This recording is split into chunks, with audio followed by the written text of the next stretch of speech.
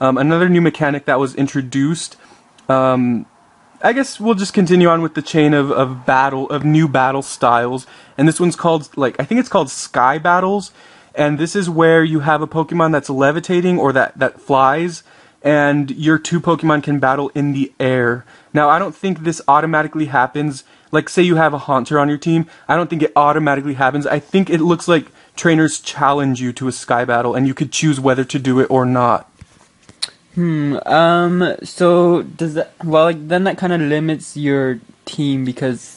Yeah, that's what it said. That's why you can choose, that's why it's optional, because you might not have a Sky Battle Pokemon, so. I see. But about Sky Battles, it just looks like two Pokemon are fighting in the air. Like, if you can see here, there's a picture with Haunter and a new Pokemon that we'll get to, and they're high up in the air, and that's where they're gonna do battle. And I think it said, like, certain moves or a certain amount of damage or something knocks the other Pokemon down to the ground or something like that. Yeah, it seems pretty cool, but it kind of seems like a hassle kind of to do that, because say you want to Sky Battle, but you're gonna have to go all the way to the Pokemon Center to get oh yeah, some more Pokemon that sure, that's a good point. I mean, yeah, the Sky Battle thing, I don't know a lot about it yet. All I see right here is a picture of Haunter and this Pokemon in the air. That's all I know about Sky Battles, is you can battle in the air.